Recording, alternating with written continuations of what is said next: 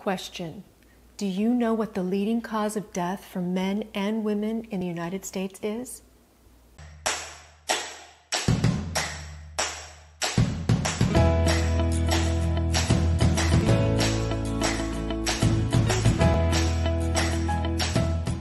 Hello, it's Amy from Be Healthy Enough, doing what I love to do, sharing my knowledge and experience to inspire you to find what being healthy enough means to you.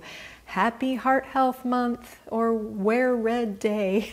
When I was researching ideas to share with you this month, I was shocked at the statistics I found on heart disease. Did you know it's the leading cause of death for men and women in the United States? I did not know that. Every year, 1 in 4 deaths are caused by heart disease. So it's good news that February is National Heart Health Month, since it's a great time to remind you or inspire you to make some positive lifestyle changes. Here are the top 6 I found to make your heart happy and healthy. Tip number 1, stop smoking. No ifs, ands, or buts. Duh. I'm not even going to say anything else about this one because it's just so stupid. Stop smoking. Number 2, manage your stress. Easier said than done, right? Here are a few fun ideas I found to help manage your stress. How about knitting a scarf? Putting your hands to work to help your mind unwind is a great way to relieve stress. Knitting, sewing, crocheting, doing things like painting, woodworking, jewelry all count and are good for your ticker.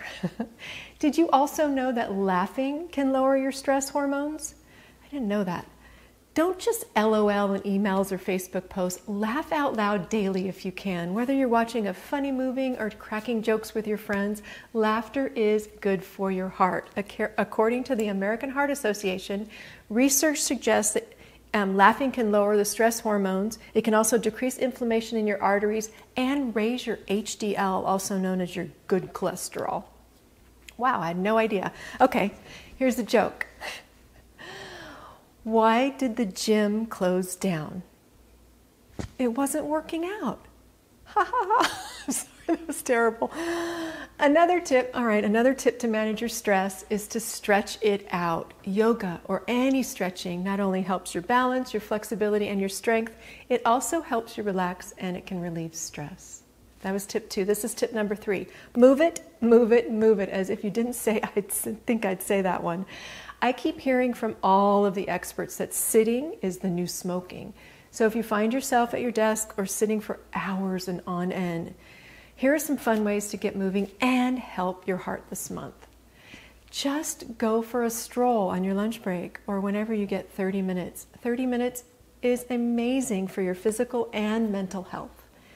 How about dancing? Let the music move you. Get up and dance like nobody is watching, right? How about kicking your housework up a notch? Put on your favorite music and add some pep in your step while you complete all of those weekly chores.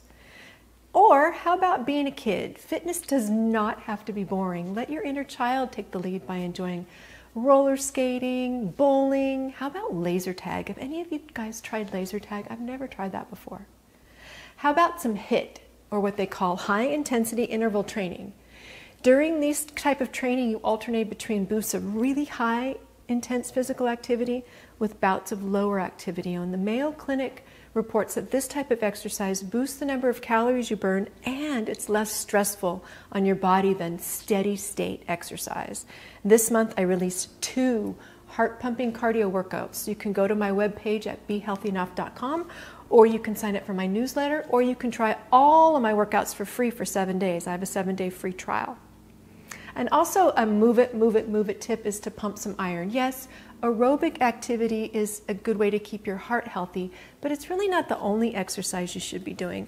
It's important to include regular strength training into your cardio schedule during the week. The more muscle mass you build, the more calories you're going to burn, and that can help you maintain a heart healthy weight and fitness level.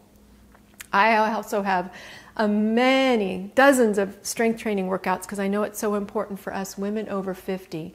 And I also this month going to make some of those free. So make sure you follow me on Instagram and Facebook so you know when those are free.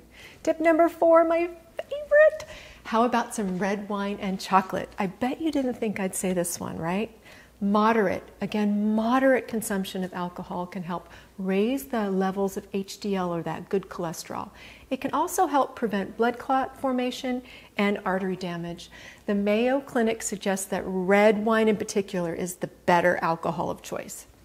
Adding some dark chocolate, and you have a guilt-free dessert that contains heart-healthy flavonoids, and these are compounds that can help reduce inflammation and lower your risk of heart disease. Oh, and those oversweetened milk chocolate does not count.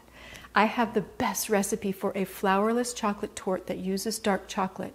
It's super easy to make. The recipe's on my website, and I'm also going to try to film me making that recipe this month if I can make it. Tip number 5, spice it up and skip the salt. According to an article I read just recently in the New England Journal of Medicine, if the entire U.S. reduced its average salt intake by just a half a teaspoon a day, it would significantly cut the number of people who develop coronary heart disease. Instead of reaching for salt, try using spices such as oregano, cayenne, ginger, thyme, allspice. These all contain concentrated doses of antioxidants, which help fight inflammation. Plus, they taste amazing and can liven up any dish without salt. Okay, stay tuned. Another action item this month. I'm hoping to film a lemon chicken recipe that doesn't use salt this week with my husband. I have so much to share with you guys. And lastly, tip number 6. Brush your teeth regularly. I didn't know this until recently. Good oral hygiene does more than keep your teeth white and glistening. According to the Cleveland Clinic, some research suggests that the bacteria that can cause gum disease can also raise your risk of heart disease. Go see your dentist. That's it.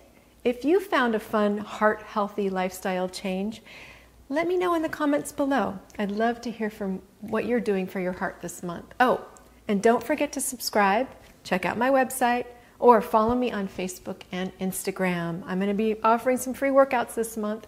Have a wonderful heart month, and I'll see you in the next video.